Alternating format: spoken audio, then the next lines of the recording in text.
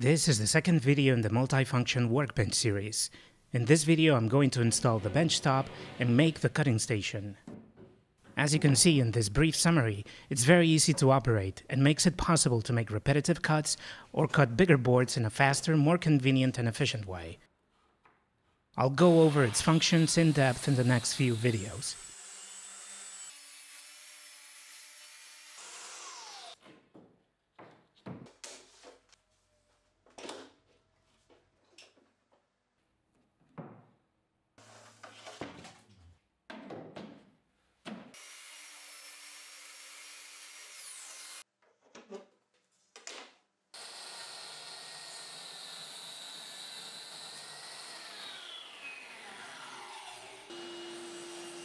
First, I'm going to install a few pieces of light plywood, which will allow me to get some use out of the small gaps at the bottom of the bench.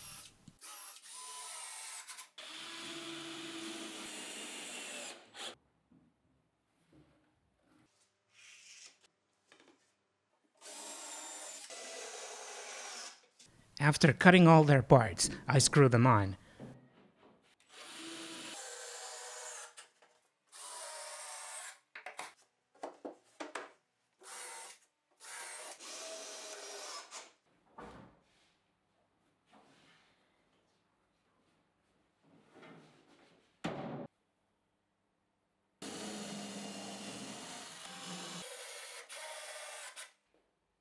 I can use these gaps to store protection boards for the top or the vacuum tube, which I will later attach to the bench.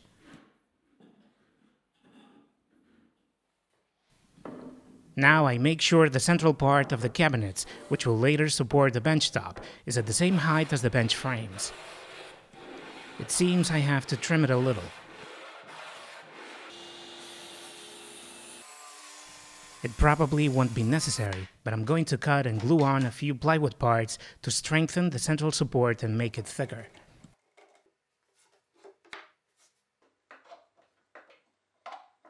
Now I can finally attach the benchtop. It weighs around 60 kilograms, which means it's not going to be easy. I set it down on 2 pegs on the floor and against the back of the bench, just like I will do whenever I need to put big boards on the bench in order to cut them. It's a high-quality beech finger joint board sent to me by the company Basic Madera. It will be perfect for this woodworking bench workbench hybrid, keeping it sturdy and stable when we are working. It's made with strips of wood that are glued together and connected by finger joints. With this kind of joint, and since it's hardwood, I think my benchtop will stay in perfect condition for many years. If you are interested in this or other similar products, check out the link to the site below the video. First, we have to pre-cut it aside with a circular saw and a guide.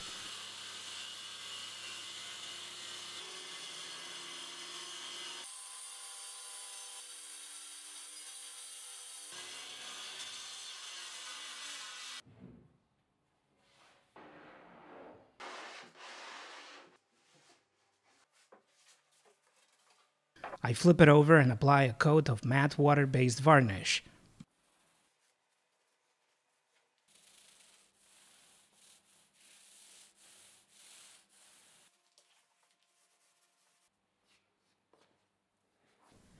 Now that it's upside down, I'll attach the vise as well.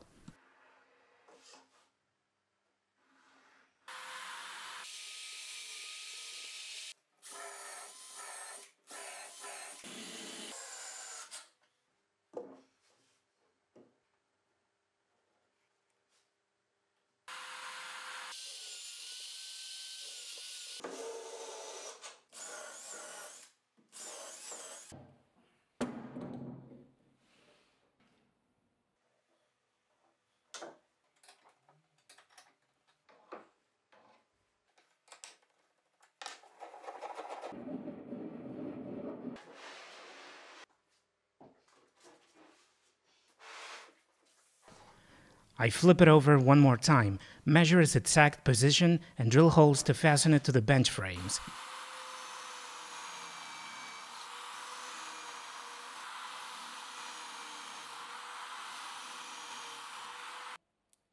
I'll use hex lag screws with washers, meaning the top half of the holes should have the same diameter as the washers, and the bottom half should have the same diameter as the screws. I won't put screws in the central part of the top. I don't think they'll be necessary.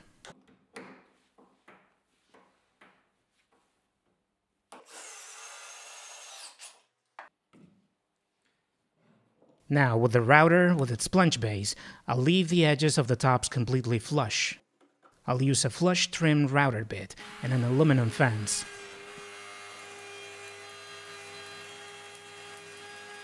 I should make sure the back edge is straight in order to achieve straight cuts with my rip cut guide for the plunge circular saw.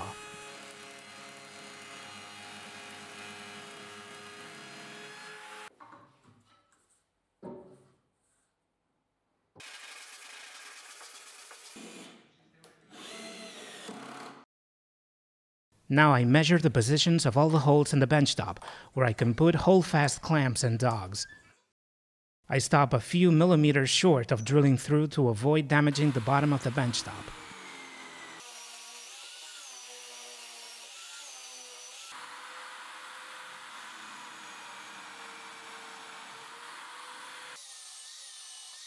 I drill the first hole and make sure the steel rod is plumb.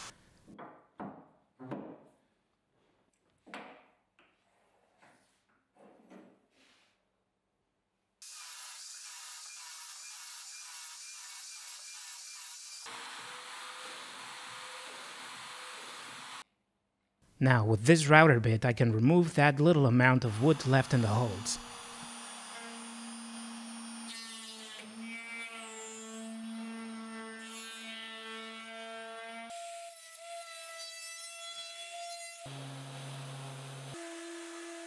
It's time to sand the entire surface of the benchtop and apply some linseed oil.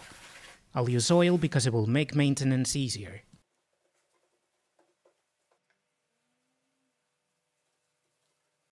Then, using the leftover scraps of wood from the benchtop, I'll make the pieces that make up the rip cut guide.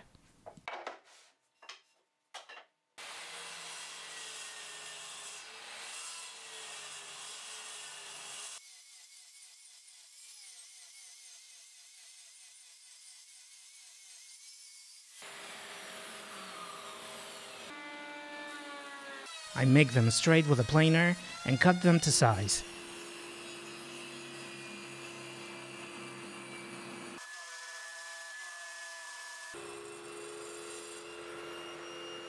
I have to make grooves to slide in the T-track guides. We could also use a U-shaped aluminum profile here, like the one I installed on my table saw. With that same saw, I'll make the grooves in several runs.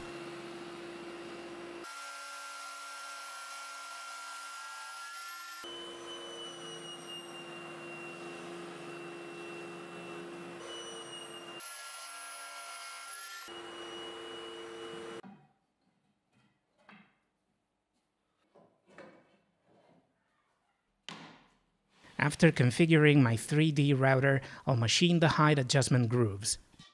They could also be made with a plunge router and a guide.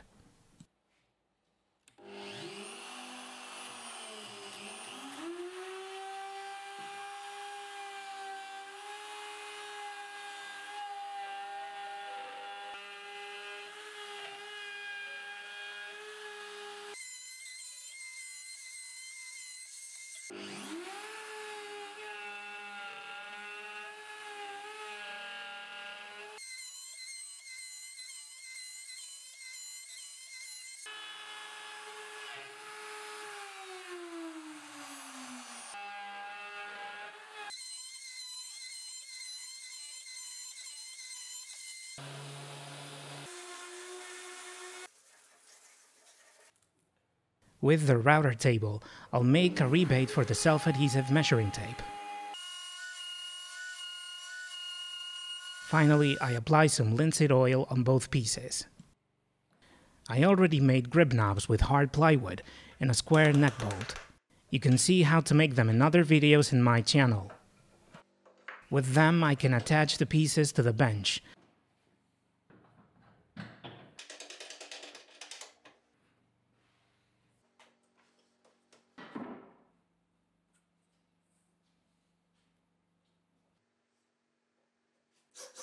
I mark and fasten the T-track guide screws and make sure the slider works okay.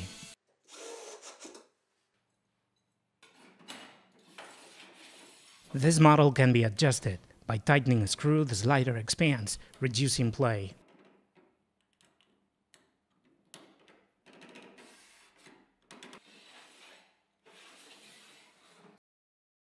Next, I'll make the rip cut guide. I mark the hole where the circular saw will go and cut it on the table saw.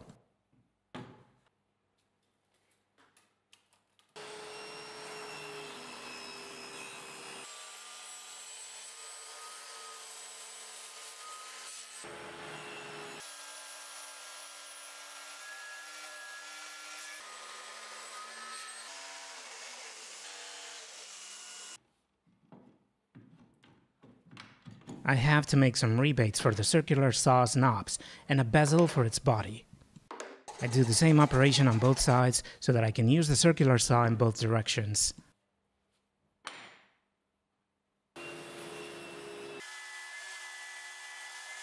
With the table saw, I make another groove to achieve a more precise cutting size, and with the table router, I cut a groove to lock the guide at the appropriate measurement for cutting.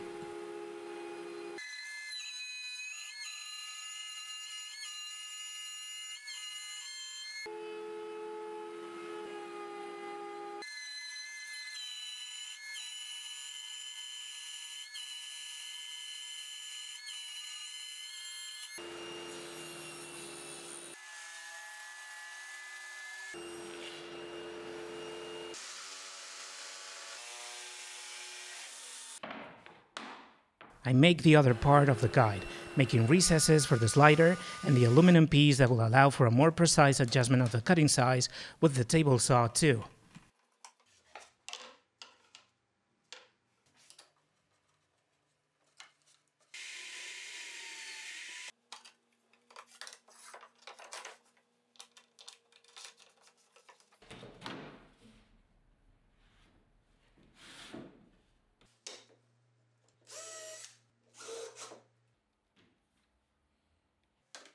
Now I'll prepare a piece of HPL to fit the guide rail that comes with a plunge circular saw in the bench and make crosscuts. I cut it on the table saw and finish it with the disc sander.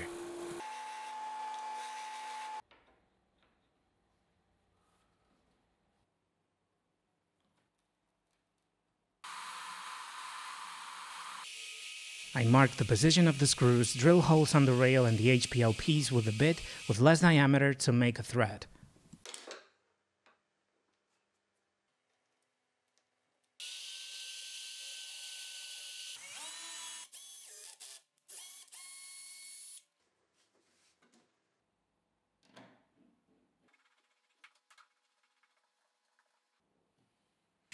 I cut this piece of the T-track guide through which the disc will run when making crosscuts. I also prepared this other piece to attach to the front of the workbench and fasten the rail on the other side. This way I can ensure the cuts are always square.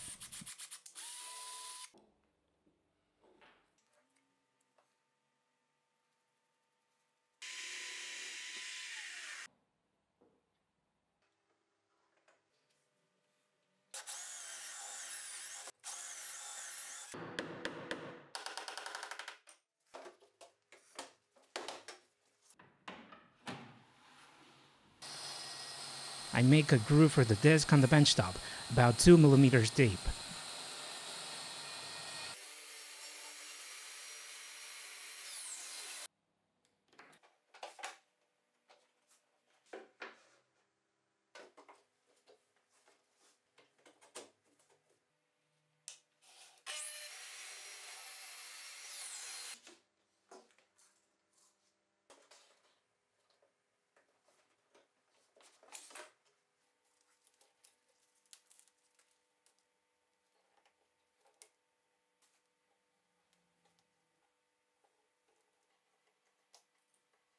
Now I'll make another jig to cut angles and try out the cutting station while I'm at it.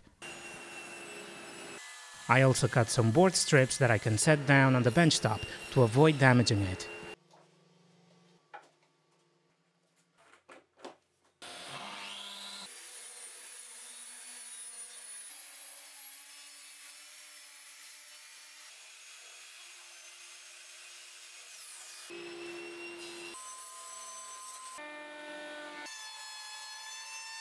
With the rest of the beach board, I build the other part of the miter jig like before, and I also prepare a steel pipe to work as rotation axis.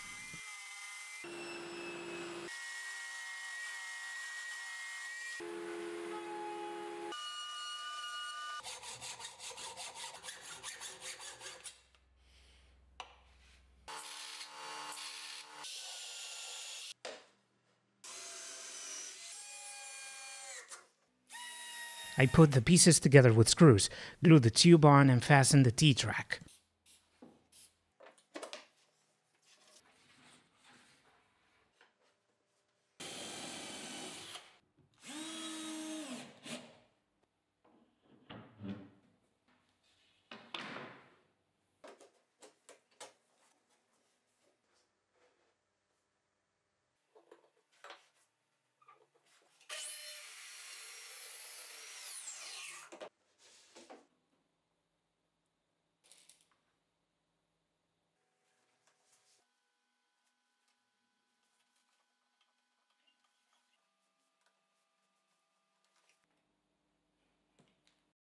Now all that's left is to make the miter jig stops. In order to make the process easier, I'll mill a long piece of plywood with the router, which I will later cut down to size.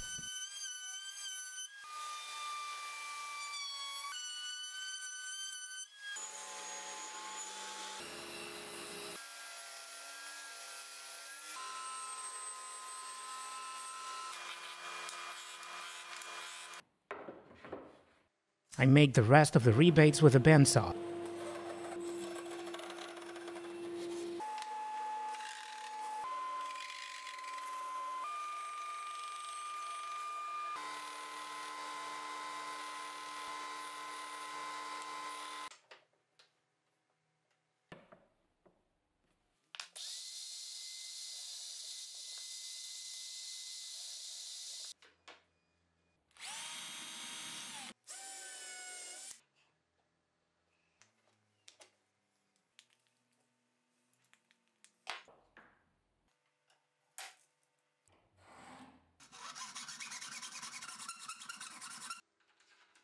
I cut and drill holes in the aluminum pieces that go on the T-track guide, and that wraps it up for today. In a few days I'll post another video showing you how to build the holdfast clamps and workbench docks. See you soon.